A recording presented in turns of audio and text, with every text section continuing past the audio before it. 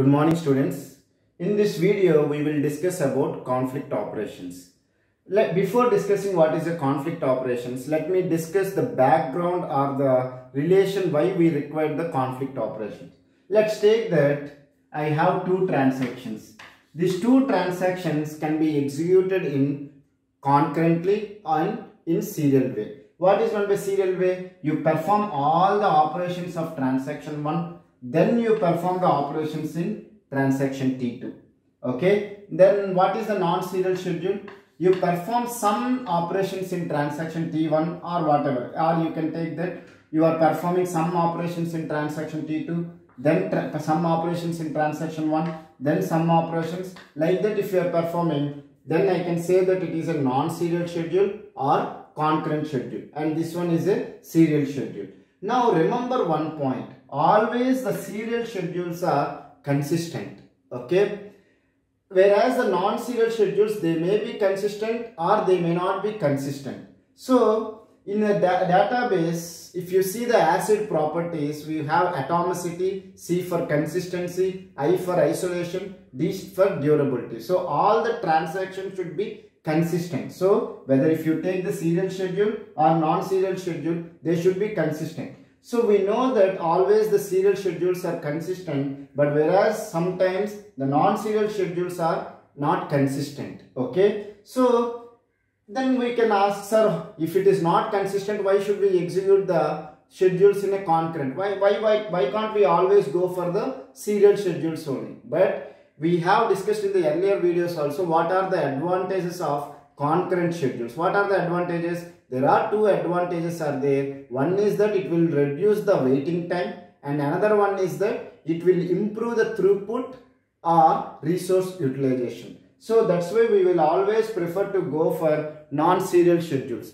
And even there are some drawbacks comes to the non-serial schedules, like last update problem can happen, phantom tuple problem can come, unrepeatable read problem can come. So all these problems also can come in the concurrent schedule. So now you can ask me, sir, they are not consistent, but this is consistent. Okay, so what we have to do? So if what we can do is that there is a non-serial schedule, if we find an equivalent serial schedule for it, then obviously the serial schedule is consistent, then non-serial schedule is also will be a consistent. Let me say you have a non-serial schedule, okay, and you have a serial schedule. You know that the serial schedule is consistent. Okay, now if you want to prove that non-serial schedule is also consistent, okay, then what you have to do, you have to find the equivalent serial schedule for this non-serial schedule. Then we can say that it is this non-serial schedule is also consistent. Are you able to understand? So then we can ask that, sir, how can I prove the equivalence? Okay, we have two equivalents. One is the conflict equivalent schedules and another one is view equivalent schedule. Meaning is that a non-serial schedule can be conflict equivalent to some serial schedule or view equivalent to serial schedule.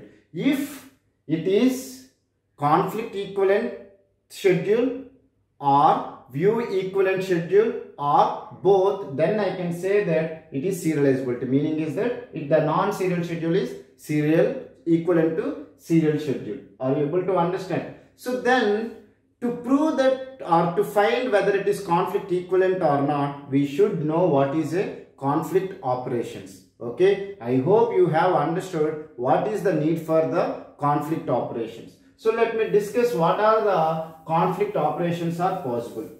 Okay, suppose let's take that you have transaction T1 and another operation is transaction T2. Okay, now transaction 1 is performing a read operation, read A. Then transaction T2 is performing the read A, where RA is nothing but read on a data item A.